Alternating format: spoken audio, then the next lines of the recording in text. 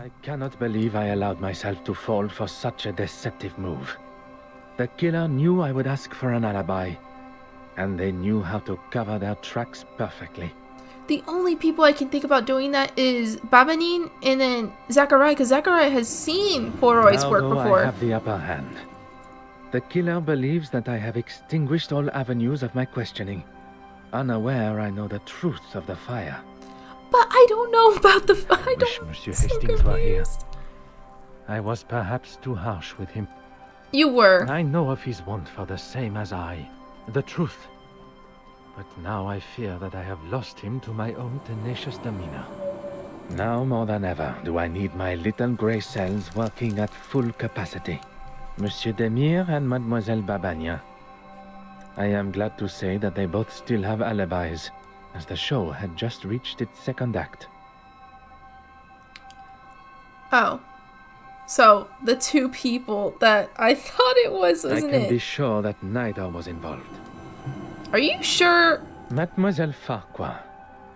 She claims that she was in the dark room developing pictures. And even with this new discovery, her alibi stands. Monsieur Dryden can confirm.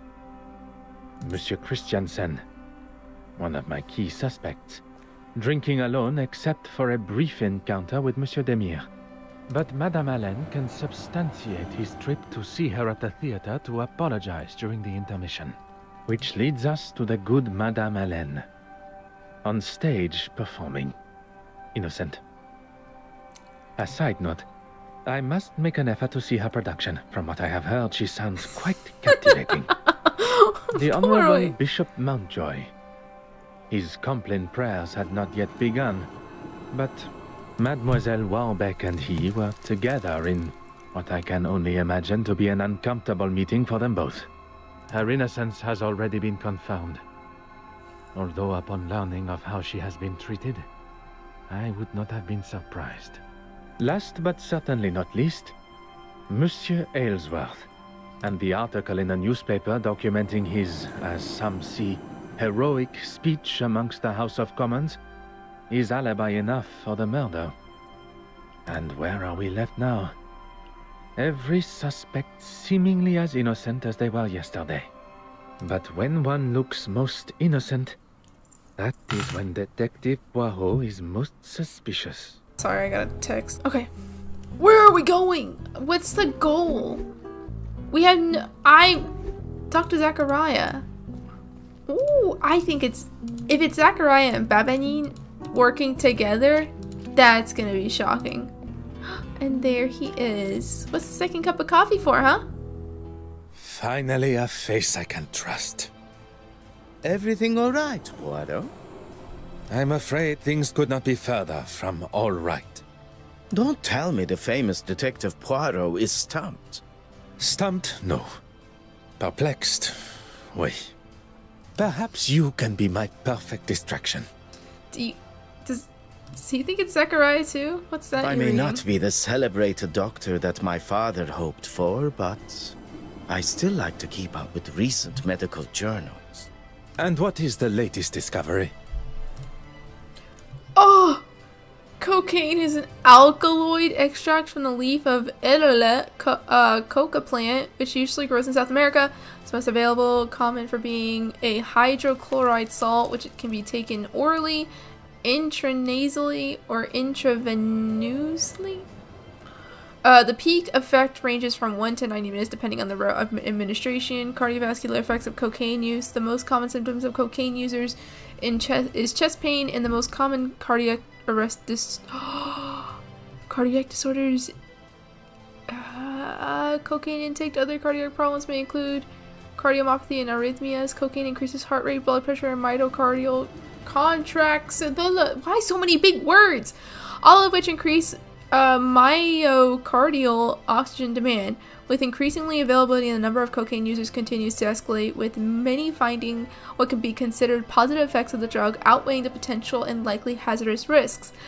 What's his name? He just said his name. Did Mr. Green? Was Mr. Green the cocaine user? This particular article is about the effect of cocaine on the user's body.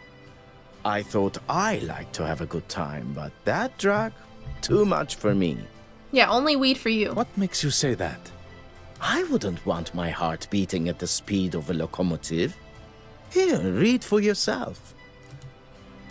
Have you seen Monsieur Aylesworth since his heart I attack? haven't, actually. I gave him my office telephone number and said he could call anytime, but not a peep. You sound surprised. He probably wants to keep his health issues out of the public eye.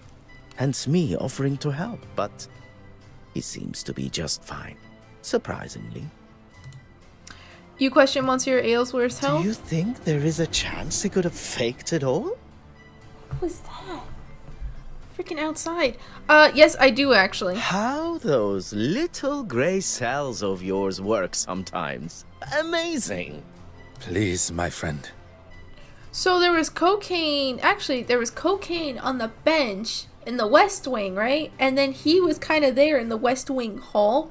So what if he took cocaine, thought he was having a heart attack, and then wasn't having a heart attack? And in reality, it was just his heart pumping too much for him to, like, take it. You're serious? Don't know why, but I suppose he could have. Heart attacks kill people. At this point, anything is a possibility. I think a visit to Monsieur Aylesworth at the Royal Society of Art is in order. Mademoiselle Babagnan, a pleasure as always. Good morning, gentlemen. I love how she talks. Her lips move like butter. I'm afraid my pleasantries are to be cut short this morning. I have a most pressing matter. Yep, we gotta go. Bye! Okay, sorry. I don't... I mean, he already said that we can't talk to her. Bye! How many days has it been? Hercule, you need to sleep. It was nighttime last night. Unless you did sleep. Then I hope you slept well. Otherwise, we would have a really rough night. Mortimer's office. Just a moment. I'm coming. What a great commotion coming from behind the door. What on earth is Monsieur Aylesworth up to? He's hiding something. Detective, what can I do for you? Could you spare a moment of your time? If you are feeling up to it? Why wouldn't I? You are recovering from a potentially fatal heart attack. I would not want to aggravate or upset you in any way. Your movements on the night of Mademoiselle Quartzmite's death. Are we really going over this again? Yes. It would help me clear up some discrepancies. Very well. As I've said before, I was in the House of Commons addressing the bench, as you know. And then I was speaking with the reporter. The editor, Nathaniel Dryden. If you say so, at the news office. Monsieur Aylesworth is sticking to his story.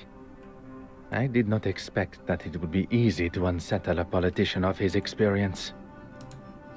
You have not contacted Monsieur And Demire. why would I? And why would I? Oh, to thank him for his help at the museum. Yes, of course. I've been meaning to send him a thank you gift.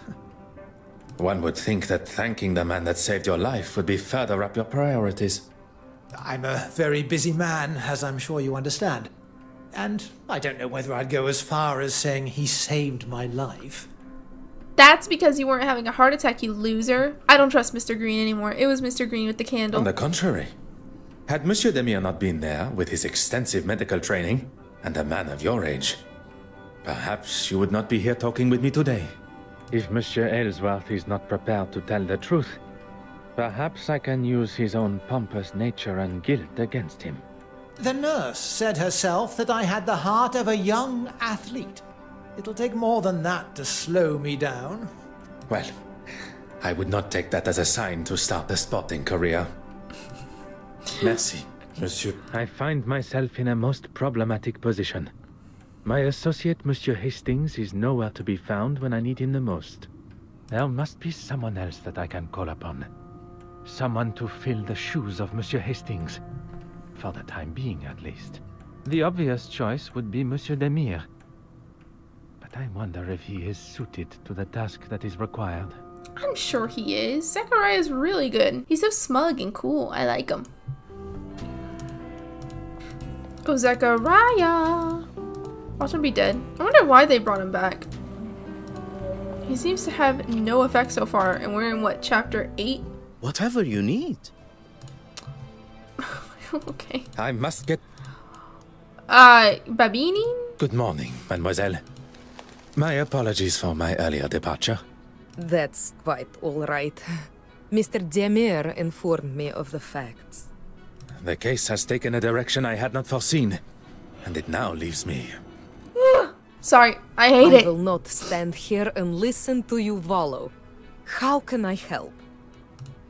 I have a rather unusual request. Leave. Go on. I require a distraction. I promise you will come to no harm and... Who am I to distract, and from what? Monsieur Aylesworth, I need to gain access to his office without his watchful eye.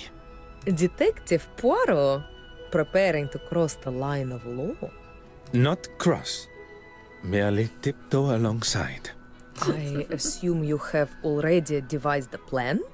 A requested tour of the Royal Society of Art building should give me appropriate time. Then that is what I shall do. The door has been left ajar, exactly as required. I could hear Monsieur Aylesworth fumbling around behind his door on my last visit, and combined with his hesitation to open his door to me, I can presume he had something he did not want Detective Poirot to see. Okay. New mind map. Finally. Good mind maps now. Getting them back to back. Speaking with Monsieur Demir, my suspicion has only increased. Could Monsieur Aylesworth have faked his heart attack? I must speak to him. Yeah, I said from the beginning that he faked his heart attack. Chess set. A beautiful chess set, although the queen is missing. And there's a gun here. Okay. A bookshelf, a globe. There's a lot of stuff to look at here. One would usually find such furniture is filled with a variety of alcohol. This is not. It's full of cocaine. Collection of different texts. He's certainly well read. Okie dokie. Obviously the safe's there. Nothing here. Okay. Oh, the poor bear heads. There's the queen. One step closer to revealing the truth. A gun. A spoon, likely from a set. ICS is engraved. ICS? A snuff spoon? Is that for his cocaine? One must be careful with firearms around, especially when left in an unlocked drawer. And then, aha, the missing queen, such an important and integral part of one's force, should not be so carelessly discarded. Are we gonna pick up the queen? Can we pick up the queen? Or, oh. Ah. Chess set, queen queen chess piece on the floor. A fallen queen, almost as disastrous as a fallen king. Chess set was knocked over. Acting suspicious? Something just... No. Chess set was knocked over. Wooden thump sound. Okay. How clumsy of him. Monsieur Aylesworth knocked the chess set over on his way to answer the door. Chess set was knocked over. Okay, bookshelf. What's the glass noises then?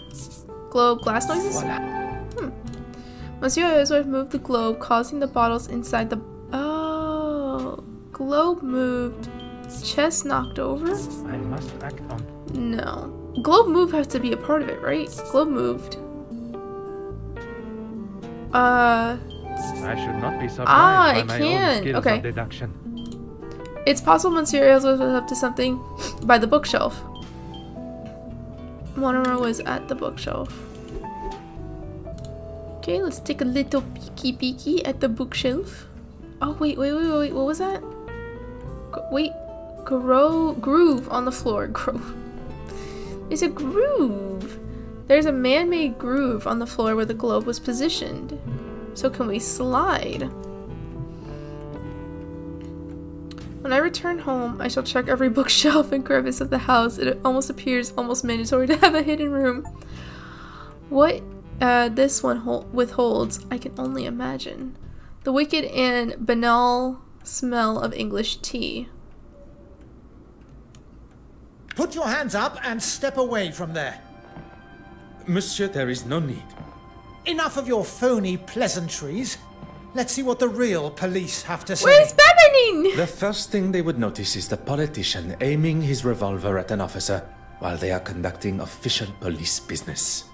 I'm sure they would agree. I have every right to protect myself from a foreign intruder. If you were to lower the gun, perhaps we could discuss the situation we find ourselves in. You may have authority in your own country, but not here. Now, explain yourself. It appears I must choose my words carefully here. Oh no! Okay. We better not be on a timer because this is a lot to read. What is your plan now? You have an officer of the law, a visitor to your country held at gunpoint. I encourage you to call the authorities. Perhaps they'll be interested to take a look around themselves. I'm sure the newspaper will be most enthralled to hear a story of a politician that faked a heart attack in the name of insurance fraud. What would he care about the most? He just said he can lie to the officers. So the third one? You don't know what you're talking about. If that's true, why am I here? There are no victims to your crimes. You still have the chance to end it here. There's no coming back from what may come next if you don't drop the gun. I don't know. Threatening is not the way. There are no victims? Enough! I need a second to think about all this. He's staggering. How has it all come to this? No, it's not my fault. It's... It is not too late.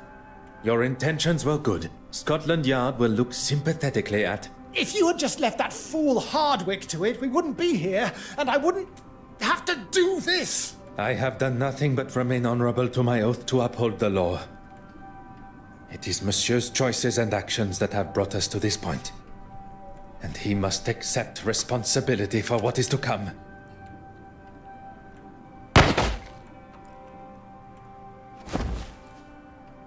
Poirot, are you alright? Hastings!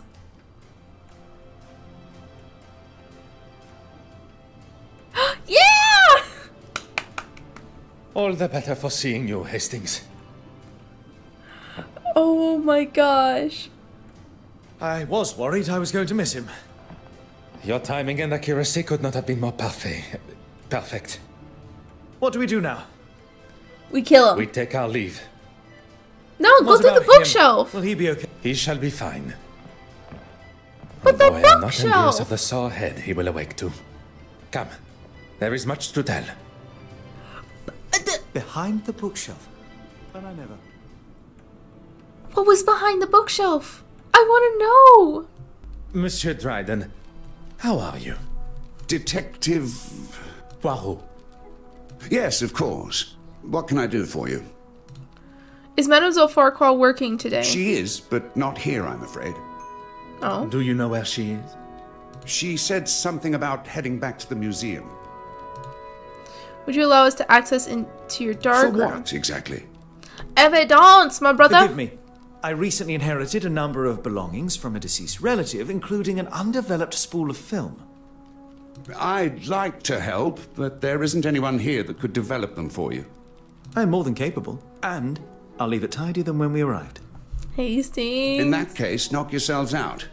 I've got a meeting to run to anyway. I shouldn't be longer than half an hour or so. Pardon. Where has this confident and daring version of Monsieur Hastings been hidden? Right? We all have a hidden side. It's just our own choice of when to show it. Now Hastings is becoming a tolerable person. I love Hastings. He saved me. Yay. So, our first step is... Creepy. Don't tell me there is something the great Detective Poirot doesn't know. I must concede that photography is something I have little experience in. Lucky I'm here then. We need to start with a tray filled with developing fluid. Oh, you actually Next, do know. pour the fixer fluid into another tray and then add the photographic paper. I have a newfound respect for those that make such activities look so simple. Yeah, because I already Let's forgot all just that. wait until we see the results. It shouldn't take long. I shall use my time wisely and see what truths in this room may hold. It's very creepy. Hastings guarding the door. We love it. That's the photo paper. Stop it. What is this? I believe this is for producing. Okay. Cupboard under the sink. Let's take a looky here. What was that? Did I blink? Oh, I'm clipping. Dalton Farms, Belfast. What am I? No label, infuriating. I will never understand how people can work in such amateur fashions. Is this it? Ah. How's one to know what's inside if it doesn't have the appropriate information? The answer was staring at me in the face. What is it now? Ooh, office evidence. Groove on the floor. Bookshelf. Okay. Nothing. Yay, I did it. Trays. Oh, a hat. A hat. A tray for liquid relating to the development process. Yes, but I want the hat. Aha. Mademoiselle Farquhar has a hat that looks almost identical to the one... Oh. Mademoiselle Courtsmith wore to the gala. I knew I had seen that style somewhere before. Oh. Okay. So let's get our photo paper. Used specifically in the development of photographs. And then a radio. A window. Huh. Music can make even the most laborious tasks more manageable. Oh yeah, look at all this. I should have just had it like this. There's so much information. Not information. Believe this is used to probe. Okay. Oh. The window is painted shut. Painted. Alright, let's use this. Photo paper. I believe this is for producing photographic prints. Perhaps the photograph paper is what's required. One step. Okay. Oh. Photographic developer. Essential in the development of photographs. Okay. And now I can... I don't really... Hastings, help. Hastings, help. I'm stupid. The unlabeled bottles. You want the photographic fixer? And how would one know it from another? It smells like ammonia. Handy, I suppose, when you can't see much in here. Bitter almonds, a distinct smell of potassium cyanide. Ammonia, just as Monsieur Hastings said. Mademoiselle Farquhar had access to the same poison that killed Mademoiselle Courtsmith. One does not believe in coincidences. Ah, we must discuss Mademoiselle Farquhar. We've already been over this, Poirot. I don't want to argue. I have no intentions of continuing our previous conversation. What we must address now is her potential guilt. Ooh. She didn't steal the painting, though. We know that. Her guilt in Mademoiselle Courtsmith's murder. Mademoiselle Farquhar could be our murderer. Oh, because of... because of a hat? No. No, we don't know. We don't know. Merci. We don't know. I do want to know what was behind that bookshelf, darn it. Here we go. For the trays, we are using photo fixer. Perhaps the photo fixer is what is required. Logical thinking, okay. Then we use the developer. Okay, I think that's everything. Oh. Is there a problem? There shouldn't be, but there must be light coming in from somewhere. Is that What? not the point of a dark room? That it will allow no light in to damage the photographs? We need to find where the light's coming in from and damaging the prints. You What? continue your work, and I shall find the curious light source. This thing? It's the only thing that's a bit yellow. This thing? No. Is it the window? Light switch. Oh. If I am to see what surrounds me, I must illuminate the room. Why is this so creepy? Okay. I hate it. Why is it terrifying? It's the window. Right? I can't interact with anything. Hercule, I'm scared. Oh. So it's the window. The window the window looks out onto the back lane. The trusted handkerchief perfect to patch up any gaps of incoming light. Oh, that was creepy. So it's good now, right? Tray of liquid. Do I have to double check?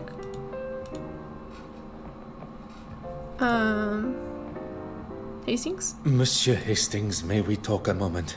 I'm in the middle of developing these. Can it wait? I'm afraid not. Mademoiselle could be a murderer. Why? Mademoiselle Farquhar could have exited the darkroom via window. Mr. Poirot, you are a genius. I am! Thank you. Mademoiselle, did Mr. Dryden say he never heard anything happen? The radio. Mr. Poirot, you are a genius. Oh, stop it, Hastings. Could Mr. Colsham not spotted Miss Farquhar entering the flat because of the hat? That would never have even occurred to me. I've got a lot to learn. Look, this photograph is just about finished.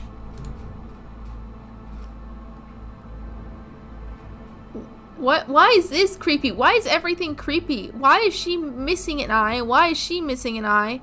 Were they sisters? Twins? This makes no sense to me.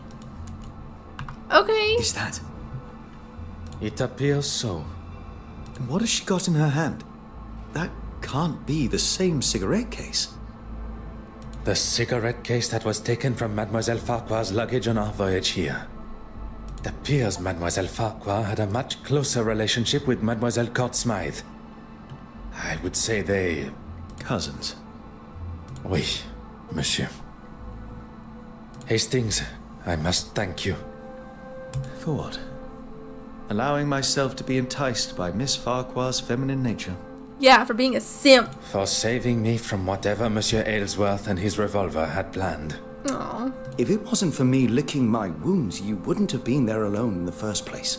You're fine. It's fine. And it's if over you with. were, and not at the Court Smythe estate, we would never have made such revelations. You are one of the most honest and authentic fellows I have met. You cannot allow a misguided moment of red-blooded male instinct to taint that. Oh, I love you have it. never let yourself fall to the wicked ways of the fairer sex. No. And that is a day I cannot even fathom.